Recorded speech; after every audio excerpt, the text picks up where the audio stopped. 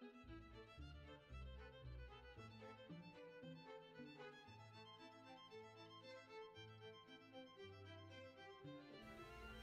like to welcome everyone today to Oakbrook Esser Studio, and we're standing inside our display gallery where we have a lot of finished windows on display that we show customers and clients different options for stained glass. Everything in the gallery, when you come in and see, we've made here at the studio, and we do new work as well as restoration, so we have different examples of both of those types of work. We're very excited this year that we can say we're celebrating our 40th year in business, so it's a great testament to all of the great crafts people that have worked at the studio throughout the years, and we're looking forward to sharing and showing you a little bit about some of the stages of the process. There's quite a few different steps involved in making a stained glass window, and I'm sure you'll find it interesting to see, because it's a process that probably a lot of people haven't had the experience to see how a window is produced. So we welcome you again, and we'll carry on with having you visit with some of the craftsmen.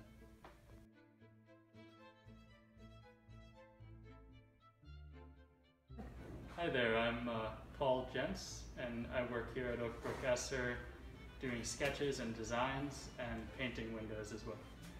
So we've got over here a few of the designs that we've made in the past, and I brought them out earlier this week to use as inspiration for a project I'm working on right now.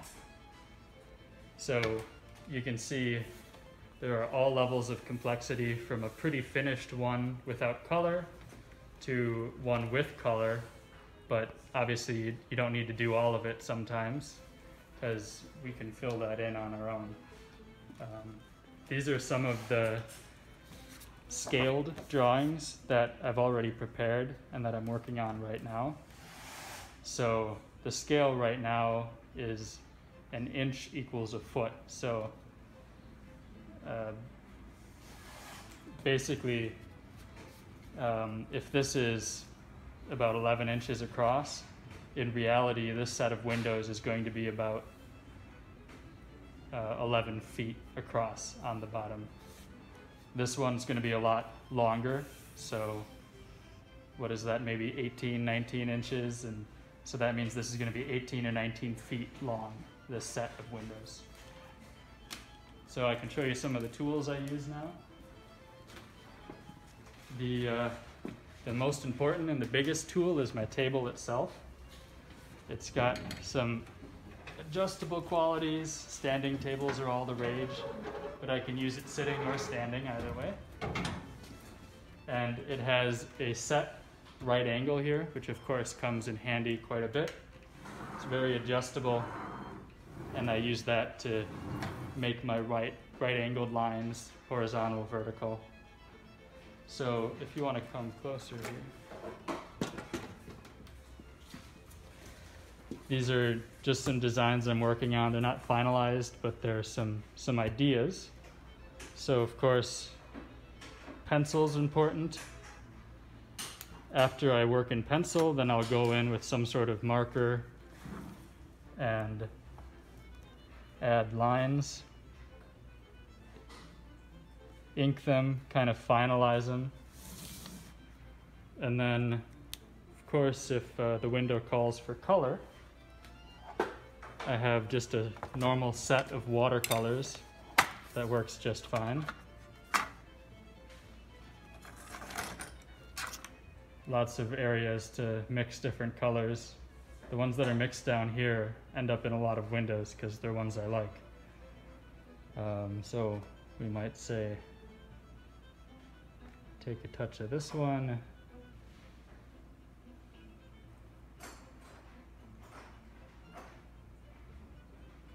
and add it to the window, just to get an idea of what the window will look like when it's actually made. See if our client likes the way it looks. Of course, we work a lot with the client to go back and forth. This one that we were working with wanted an old English B, so I was trying to come up with a few different designs for one that might work. And the one I like the best, I finish the most and add a little color to, and we decide as a studio kind of what to present to our clients, and then they have the final word, of course. So I suppose that's most everything has to do with sketching. You spend a little time on the details now, and the whole process becomes easier later on.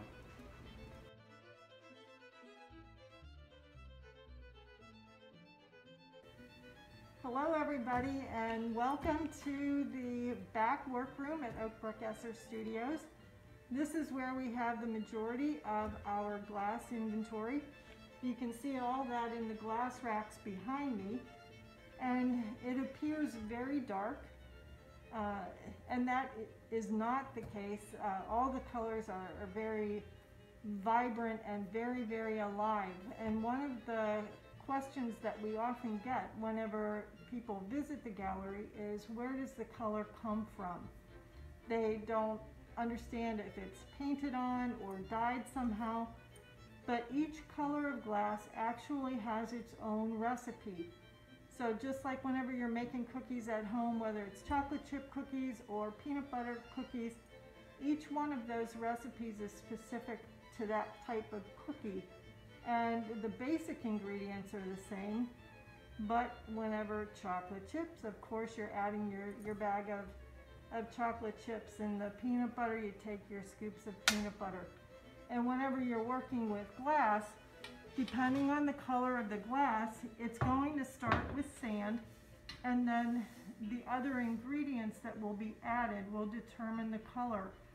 And each, like I said, each color of glass has its own specific recipe, and some of those recipes are very guarded, just like those family secret recipes that you might have in your grandma's cookbook. So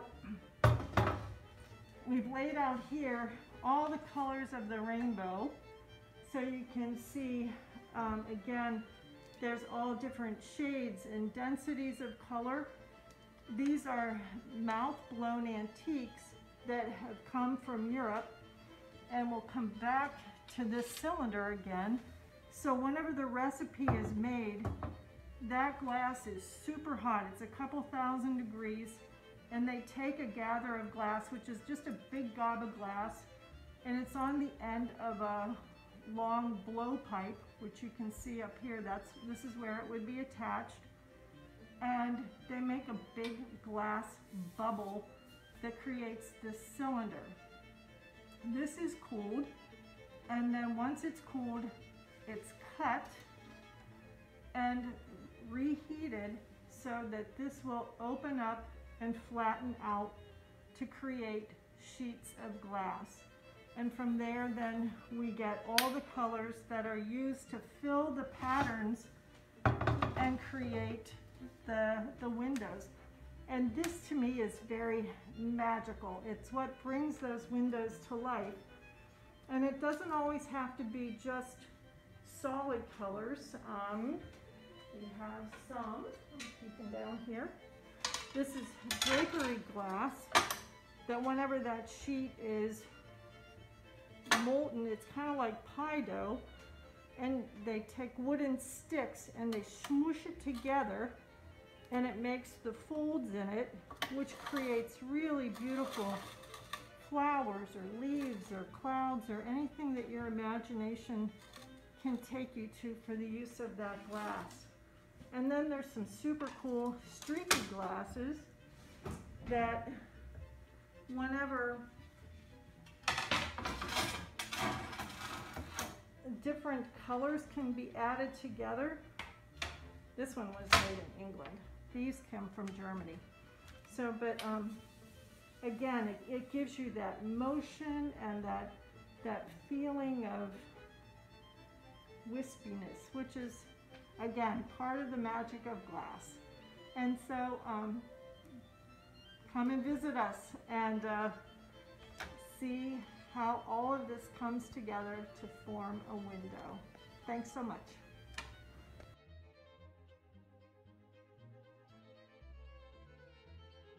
The next stage we'd like to share with you is the glass cutting, and we'll review that with you. There's a few different phases of this stage, and we'll go over those, starting with the sketch. Paul had showed you early on that we do sketches for customers that are done in scale, and this helps give the customer an idea of what the finished window would look like, and by doing it in scale, it's very representational of the final work.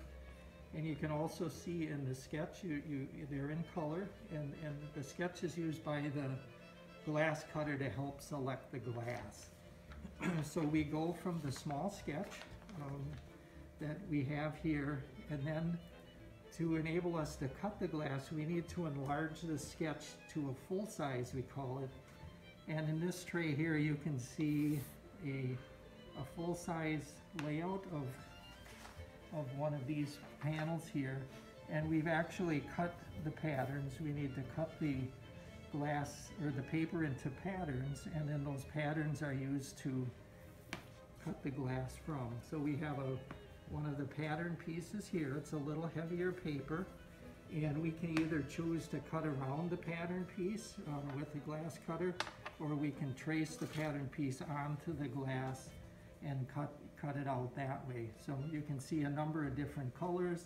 We have thousands of different options of glass to select from, and the glass cutting is it takes a lot of skill and understanding of color to do a nice job.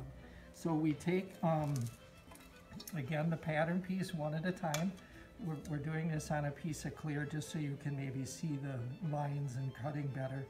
But we would pick red, green, or any color that we would think it would be appropriate for the piece. And we just use a fine marker, and we can trace around that pattern. And then we'll use that line to cut the glass out. And we use a carbide glass cutter. It's a very basic tool. It's got a carbide wheel, and this will score the glass, and the glass will break along the line of least resistance, basically along that score that you make. So I'll put on my glasses, and I'll just show you how that would work. You can maybe hear that slight little score, and that's knowing that you're scoring the glass. And you can break that off. And then we'll go and basically follow the lines along. You kind of look over the top of the cutter. Everybody has a little different cutting technique, but this tool is called a Nip-X, and you can see it has like a curved jaw, and this helps provide pressure that you can break right along your score line. When you have a very little amount of glass to break off a piece, it's harder to do just with your hands. So the Nip-X kind of gives you a little more leverage to be able to break that glass off. So again, we'll do that for every piece. And then put the pattern piece, we'll check, you can check the pattern in the glass to make sure that's cut properly, and then we'll just set it back in the tray. And then we do that over and over with different tones and colors. We sometimes we may change a few colors as we're going, and we work on light tables. This is a light table here that if we can illuminate. Laura can show you, you can illuminate a window. This one here you can see fully cut out. And we may say that there's a tint in there that maybe doesn't harmonize exactly how we want. So that would give us the option of seeing the window cut out before it would go to the next stage, which is glazing, which Otto's going to show you. So that's about the basics of the glass cutting process. So I hope you'd enjoy.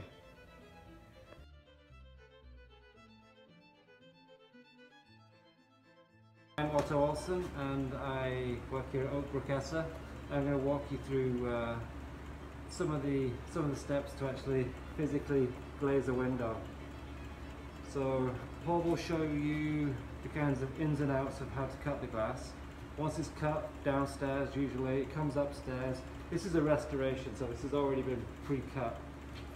So here's what it looks like when it arrives on a tray to be glazed. Everything is all individual pieces of glass, so it's basically like a big jigsaw. But obviously we want the jigsaw to be permanent, so we have to construct it.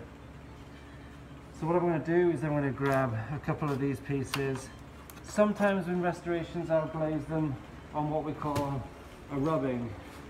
So just like in high school where you would go and you would rub patterns with a crayon on a piece of paper. This is basically what we do here. Before we take it all apart, we mark what leads they are, and then what that does is that allows me to give me a fighting chance, because it's an old window and you never know if it's been cut well or glazed well or none of the above.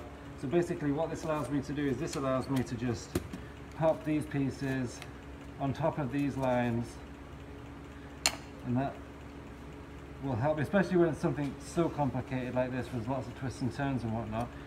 I can actually look down and I can see, okay, well that definitely goes there, or that might need a little bit of a trim and whatnot. So that looks like it fits. Then what I'll do is we will stretch the lead. It comes in cases. I'll pop it in the vise here like this. This has already been stretched, but basically we pop it in, give it a pull. That gives it some rigidity and it's nice and straight. So from there, I will walk over to here.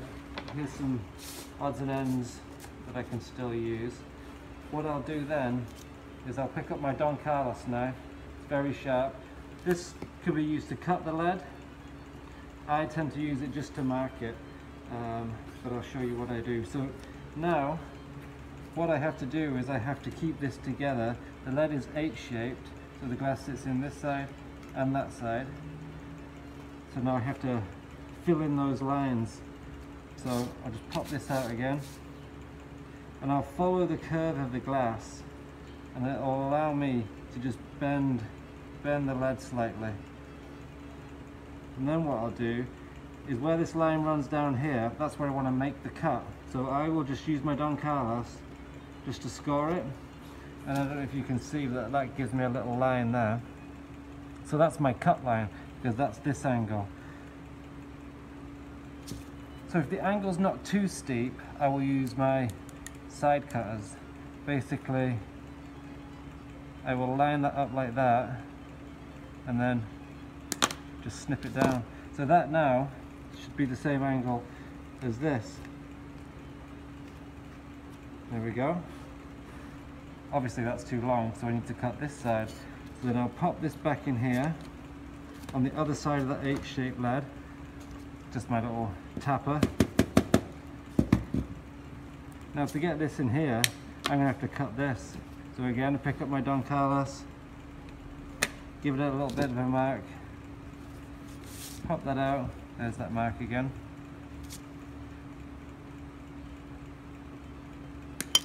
So now, I put my jigsaw back together, and now I have a space to pop this one in.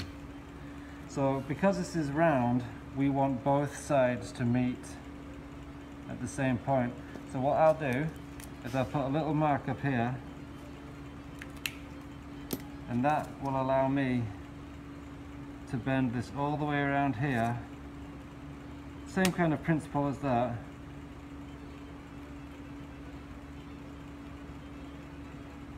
I can bend this around here, mark along that line there, so I know that I can line that up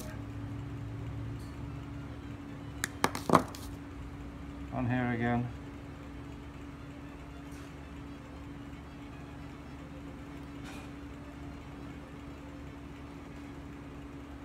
Let's do that again, hey?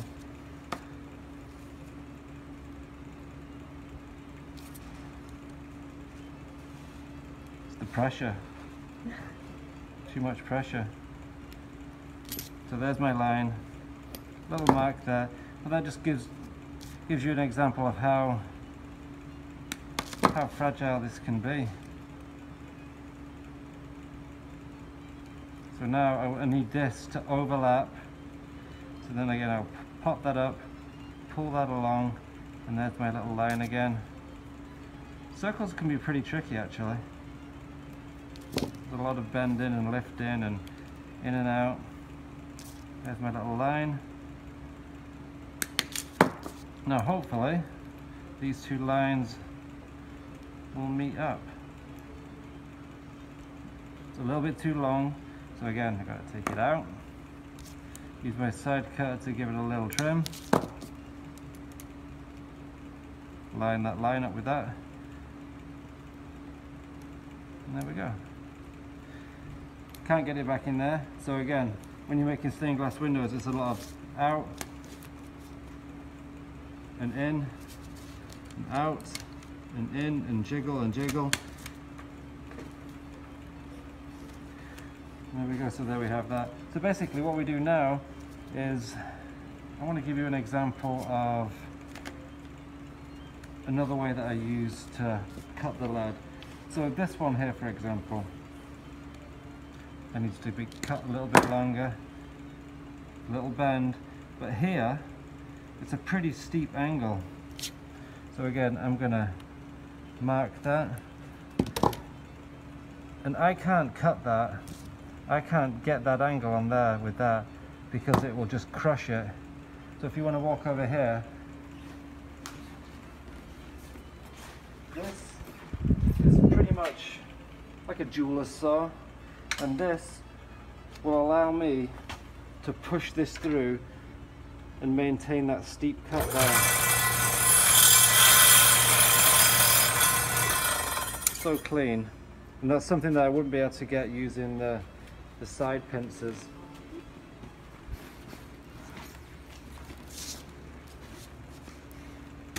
Look at that. Perfect. And then that will end up going down there. But that's how we do it, and then we just keep building it up. We use horseshoe nails, for example. You know, if I'm going to start working around in that, I'll pick an old piece of lead, I'll tuck it in there, use the old horseshoe nail. Now that's solid. Otherwise, and I've been there, I'll do something really complicated like this. I'll go to push this in, and if that's not all, you know, tapped in like that, I'll push this in, and then this will all go flying in the air, and then I pretty much got to start all over again. So learn that lesson. So then just build it up nice and solid, big jigsaw, bendy lead, beautiful window.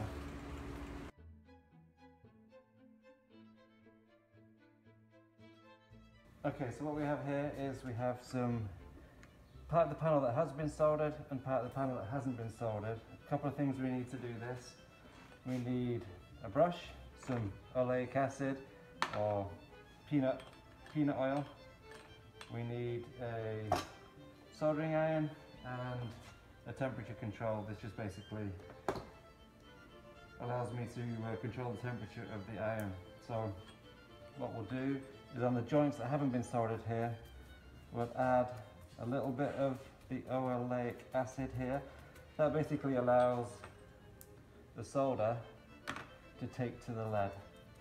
Now, a couple of things that you've got to be aware of. You do not want the iron to be too hot, or else you'll just melt the lead. So I'll just see if my iron is hot enough. Yep, just so this solder flows off the iron. So then basically what we do is we touch the joint with the lead, and then just rest the soldering iron on top of that just for a second. Give it a little bit of a wiggle, make sure it's filled up, and there we go. And then on here again, just touch it. You might need to just add a little bit more solder, just until the crease is filled up. Remember, not too long, or else you'll melt the lead. It's easier to add as you can't take any away. Yep, and then once the iron has reached its optimum temperature, everything that was listed before flows a lot easier too. But this takes a lot of practice, and trust me, I've burnt a few lead lines in my time. And then once this area is done, basically we get a rag, give it a wipe down, and then when the whole panel is soldered, everything then becomes a solid unit. Then we can flip it over, and then obviously we need to do the other side as well.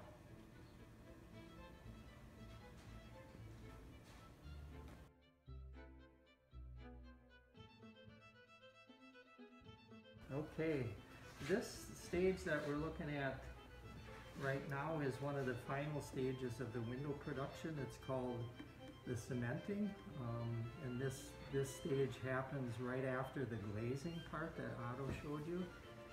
And what this step does is it waterproofs the window by pushing, we have a glazing compound that we have special made for us. It's very pliable, and it gets pushed in between the glass and the cane all the way around and squeezes in to infill any space that's left over between the two materials. And it actually adds a lot of overall rigidity. It's one of the steps that really unifies the whole window. And it also, stained glass windows do not technically have to have storms, and this would be how it would keep the weather out. The putty is a weatherproofing element.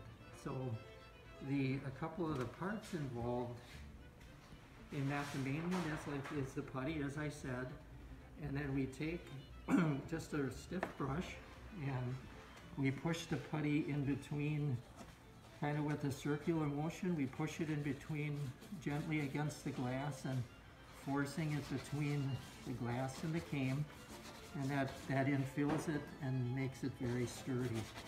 So we do that over the whole window, one side at a time. And after one side is done, we let this set for 10 days before we flip it and do the other side. So we start with the putty. We have a simple brush. This one's cut down, but it's a typical scrub brush, works very well. And then once everything is puttied, we take a very technical tool called a fid. That's basically a sharpened wood dowel. But what it does is we're able to remove the excess putty with this fid. And the noise you're hearing is the glass. This particular glass is rippled. It has a texture, so you can hear the wood fid slide along the surface of the glass. And you can see that the putty builds up on the wood fid, and that's helping to take off the excess putty, because it's one of the messier stages of what we do, and it's kind of a little bit of work to clean off all the putty that we've just put on. So I'll go around a few sections here so I can show you the next step. So, and the putty has to be mixed at just the right consistency. Otherwise, if it's too stiff, you can't carefully push it between the glass and the cane, and if it's too loose, it's really hard to get off in this process. So that's an important stage. So we've removed the excess putty. Then we take a paint thinner on a rag, and the next level of removing the putty, you can kind of see the cane starts to shine up as you're getting the putty off all the surfaces. And it starts to, burnishing is a kind of a finish that's imparted on the cane during this process, and it cleans it up and gives it a nice kind of pewter tone. So we would do this over the whole window. And then the next step, we use it's not sawdust, it's actually a wood flour that's used in the smoking industry, and it's kind of a dustless sawdust, so to speak. And we sprinkle that over the top, and again with a rag. And every step we take it, you can just kind of see the glass starts to shine more, the cane has a real nice patina on And it's actually one of my favorite steps because it just immediately makes the window look very shiny and different. And then one of the last steps, again, a dry brush, scrub brush, we then kind of start burnishing and polishing. This is also removing putty that is in little cracks and in that texture of that glass. So we do that over the whole window, excuse me. And then we take another pointed stick or the fid, and once more we'll go around the glass edge. Again, you can hear that texture. It's hard to get the putty out of that texture. But we'll do this once more over the whole section. And then the very final stage in this process is then we'll take a vacuum and vacuum that up. So that's a quick tour of this stage, and that pretty much sums up this part.